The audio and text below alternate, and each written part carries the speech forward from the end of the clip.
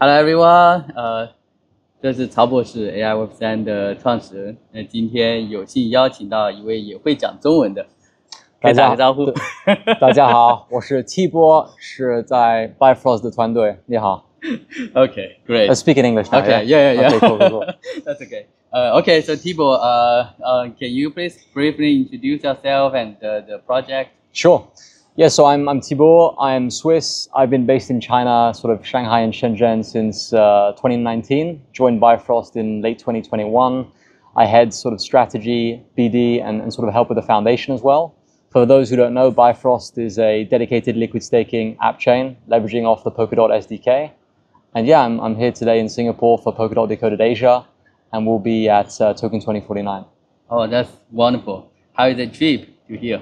Yeah, it's been good, not too far from Shenzhen. And yeah, it's always good to be here. It's probably the busiest event conference in Asia.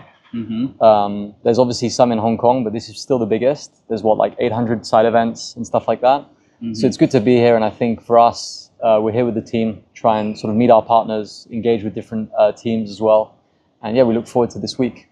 Is this the first time you come to Singapore? No, I've been here many times, actually. Many times. Nice. I mean, I've been coming for the last 3 years for Bifrost at Token 2049. And then before, when I was working in TradFi, mm-hmm. I used to come here a lot as well for meetings and so forth.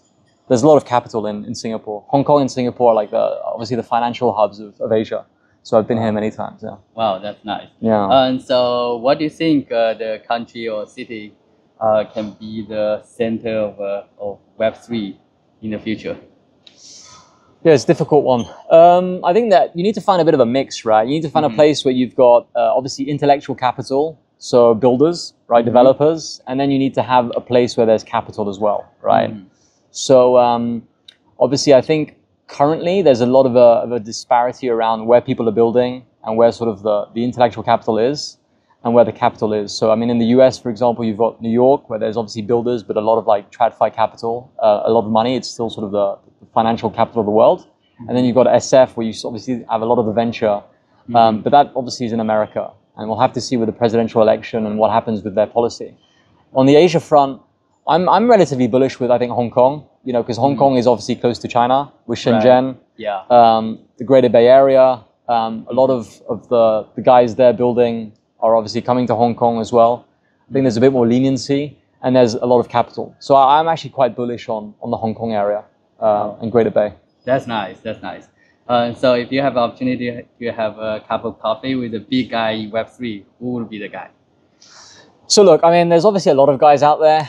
I actually prefer speaking to guys who are less academic and who are a bit more pragmatic. So I think one guy I'd actually really like to sit down with and have a coffee with would be Pac-Man from Blur and Blast. Oh, nice. I'd like to have I'll tell you why though. Firstly, because he's obviously a young guy, grew up in the US, Y Combinator. Blur was obviously a pretty big, project in terms of like how it sort of shifted the NFT space. Mm-hmm. And let's not forget, Blast was obviously the first sort of leader in the whole points program. Mm-hmm. And I think he's a very smart guy in terms of gamifying game theory, Ponzonomics, and the point system. He understands the psychology of like users mm-hmm. and the game. So I'm actually quite bullish on sort of how he's contributed, massively to the space. And I think now with Blast, they've obviously seen a pretty big like shift in terms of TVL. A lot of builders have left as well. Right. But I think there's a focus on mobile. So mm-hmm. I think we'll see a shift there. So I think he's on a lot of trends and leading a lot of narratives. And I would be pretty interested in sitting down with the guy and hearing his thoughts. Yeah. Nice. That's great. So next question, what's your most favorite blockchain application? Bifrost, man. Bifrost, okay. Simple, simple, man. Simple, okay. Simple, honestly. Yeah, okay. Don't get me killed, man. It's Bifrost, man. Okay. So if you are so lucky in Polkadot Decoded Asia and someone just dropped 10 dot token, you get it for free. What are you going to do with them? Liquid stake it on Bifrost. VDOT. Simple. Is the APY good? Very good. Competitive APY, interesting use cases, liquid stake it, dollar cost average it via Hydration, buy some other, maybe some stables or some meme coins, Mm-hmm. But I think overall, liquid staking, specifically in this market and where dot price is right now, I would basically just, put that to the side, accumulate passive yield, competitive yield, and just sort of wait And I would also say that there's obviously some interesting things happening soon, right, with Hydration and Bifrost as well. So I think, yeah, that's probably what I would do with my dog. So can you tell a little bit about the latest development about Bifrost? Any kind of a big update we're coming and Sure. and we can try or excited about? Yeah, I mean, look, let's not forget, like, historically speaking, Bifrost, we've been sort of in the scene since 2020, right? We've been sort of pushing the liquid staking narrative since then, when liquid staking wasn't hot, right? Right. It was on Ethereum, no one was talking about it. And I think we were doing the crowd loans, which was quite innovative regarding its mechanism, and liquid staking. I think liquid staking now, after the merge, is obviously clear. It's the biggest sector in DeFi. So on our side, I think what's interesting now with what we've seen with the DeFi renaissance, with Aave, Uni, and so forth, there's revenue accrual. These protocols are spitting cash flow, and Bifrost is spitting cash flow. We're still relatively small, in comparison to other DeFi protocols like the likes of Aave or and so forth. But we have a significant amount of money which is being accumulated by the protocol.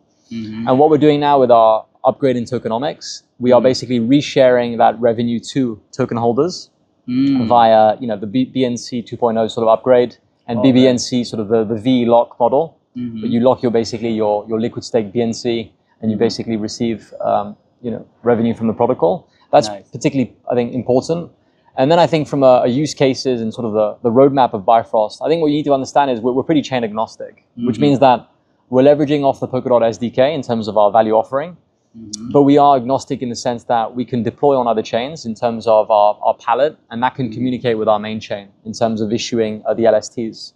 So in terms of our deployments now, is we're working closely with Snowbridge and other interoperability protocols like Hyperbridge and Layer 0. Oh, that's nice. Where we can basically integrate these other blockchains natively into their ecosystem, and they can communicate with Bifrost. So I think we'll be seeing more use cases of our assets, and we have a few interesting things happening on the product side around how do we sort of increase distribution of our assets. And how do we basically make sure that liquid staking becomes more of a compelling product, right? In terms of integrating wallets and making it much easier around we call it obviously abstraction, right? So chain abstraction. Right. Oh yes. And also abstracting away that people are playing around with liquid staking and they can just do things via a sort of a very easy UI. Right, exactly. So a lot of things, man. A lot of things from great. now to the end of the year. That's awesome. We're busy, man. Yeah. We're busy. So since you are working with now, you are trying to work with Snowbridge, Hyperbridge. So did you already have a plan with projects to work together, bring the assets to Bifrost, to Polkadot? Yeah. Any idea or any plan on that? Yeah, so I think there's a few things, right? One of our first liquid staked assets was VETH. So a liquid staked asset on mainnet. Now this obviously the plan there has always been to move that asset back to Polkadot. So we'll have the most native liquid staked version of ETH of Bifrost on Polkadot, and that will be compelling for people who want to bring in ETH to Polkadot, right? And that means that I think VETH would be sort of the de facto asset on Polkadot on money markets of Hydration, and people who want to have exposure to ETH in a most non-custodial, decentralized way and get yield, they'll probably use VETH. In terms of deploying SLPX, which is sort of the remote smart contract palette on these other L2s, as we've done with Manta, A-Star, and so forth, we will be deploying that on L2s. So we are focusing on L2s which have the most usage, TVL, and we think, we've assessed the market on L2s, and we think Base is probably the most compelling one for the time being in terms of distribution. They launched their own wrapped Bitcoin the other day. They saw about 100 million in TVL inflow in 24 hours. So I think what we'll be doing is two things, right? We're going to make sure that we keep making sure that VDOT is an important asset within the ecosystem. We want to make sure people stop natively staking and doing non-pools and put their asset to work, right, while securing the network. So I think with Hydration going out with their money market and their stablecoin, that will be important. And then with SLPX launching on other L2s, we can tap into the native ecosystem there. So we could work with existing native builders on Base, on other L2s, and say to them, look, guys, we've got our stack there. You can build off games, build up protocols, dApps on top of that. Right. So that's sort of the angle we're taking. And we've also have the reward share program, which means that the protocol takes about a 10% tax on staking yield. We can share that with partners as well. So there's a bit of there's an alignment there between partners saying, look, guys, you can have access to our stack, And on top of that, you can also benefit from the volume that's going through it. So I think there's a good incentive alignment there with partners. Oh, that's great. To sort of grow the protocol and grow distribution. Right. I really like that. Is there any requirement to join your reward share program? Well, I mean, look, there's no requirement. I mean, the requirement is essentially that there's a process. You have to go through governance. I mean, at least push it on a discussion forum. The community has to be aware of it. The likes of Staking Rewards, which is a pretty popular staking dashboard, they've applied. They've successfully started. Talisman, which is obviously native to the ecosystem, have also pushed it. Right. We've got a few other wallets also applying. We've got some protocols applying. There isn't really a requirement. The requirement is essentially push your discussion forum, explain to us or explain to the community why, how you're going to do it. Right. What's the benefit to you guys and to us? How much of the commission do you want to take? And then the fellowship of Bifrost, so sort of the key contributors to the ecosystem, then we'll vote. Oh, I see. And then it goes through. That's interesting. And I mean, the idea here essentially is that if you're a user on the DEX, rather than having to cross your asset and so forth to Bifrost, you would be able to, depending on that partner's proposal, you'd be able to maybe mint the assets directly on a UI. Oh. Rather than moving things left and right and making it quite complex. And they benefit from it because the user doesn't move. We're not taking the user away from their UI. Right. And they get revenue from whatever volume is minted. And I think the interesting thing there as well is they can then decide how they want to redistribute the commission. They can either re-incentivize it via incentives on their pool or on their product. They can give it to the treasury and then redistribute it as an airdrop. I mean, there's a lot of creative opportunity there for partners. So I think that's pretty cool. What you think about the ecosystem fund, like deploying DOT into the ecosystem? Yeah. No, I think obviously it's much needed. It's something I think the ecosystem has been waiting for a while. I think the Web3 Foundation has obviously done a very good job there. Fabi has come in and sort of shifted a few things, and he's being quite aggressive in obviously his initiatives, which is great to see, with the decentralized futures and now this ecosystem fund. Right. I mean, we know for now that obviously Mark spoke yesterday that they are going to be sort of the first VC sort of venture ecosystem fund with also a liquid sleeve. They've obviously just helped and led Hyperbridge's round, which is good to see. But in terms of for us, I think it's needed. I mean, I think a lot of teams that I've spoken to who are looking to raise, they've had a lot of difficulty raising because they sell that their project is building on Polkadot. And as we know, as a VC, your mandate is to generate alpha for your LPs. Maybe being associated to Polkadot, unfortunately for these guys, is not positive. So it's good that we have an entity which can help these teams out. And then for us, Bifrost specifically, I think the good thing is that we need more liquidity. There's been unfortunately from the hierarchy, from academics at the Web3 Foundation, from maybe Parity, there's been a resistance for DeFi and potentially the likes of liquid staking because they think that there's security assumptions, it's whatever. But if we can have an entity like SkyTel's ecosystem fund gradually deploy, not aggressively, but in a risk-adjusted way into VDOT, and then use primitives and drive more liquidity on chain rather than just parking their money natively. Right. And I mean, you're not adding any value there. You're providing more security than you need. You're getting this passive, yield, which is quite high compared to others POSs, but we're not driving any liquidity and on-chain activity. And this is what the ecosystem is missing. So I think the mandate and the decision there is very positive. And I mean, we're going to be looking to work with them very closely to see how they can help the ecosystem there. And I think the lowest hanging fruit would be to move some of that DOT into VDOT and then to see what we can do with that VDOT for them.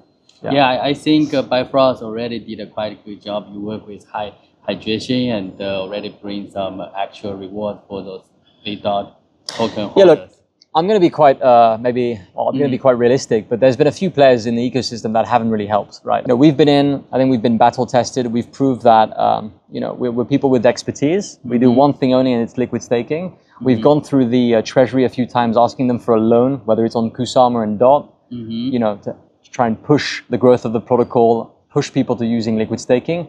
We're about 8.5 million DOT now, maybe 4,000 stakers with VDOT. So the idea is really, we need to keep working with partners in the ecosystem which have a shared vision and add value. Hydration has been that team, right? They've got the Omni Pool, they've got the Yield DCA, which is a good product. They've got the money market, which is coming out. And we speak to a lot of people, and people want to have a money market, right? Right. So I think this is the key right now, is working with key partners and being quite focused on building with these guys. That's great. Yeah. The next question I want to ask is, what do you think will be the most exciting thing for you this year? For myself personally or for Bifrost? Either, yeah. Well, I mean, if DOT goes up, you know, right, that would be pretty exciting. You know, okay, that's what we need. We need DOT to go up. Yeah. And no, I think look for Bifrost. I think us on our end, we need a positive market. Like okay, tomorrow there's the Fed. Probably rate cuts. That we might see some market fluctuations, but we want to have clarity on the presidency, clarity on the macro front with monetary policies around the world. We want to go into a bull market. We hope liquidity cycle. We want things to flow, and then we just want to make sure that our strategy, as I said, is we're a Polkadot app chain, but we work with other chains. So we will deploy on base. We'll work with more developers. So if there's developers watching, reach out to us. We want to work with you guys. And I mean, we're pretty much focused on our vision. So I mean, to answer your question, like I'm excited to see sort of how we move forward with Bifrost, with base, and work with Hyperbridge, Snowbridge, and a few others.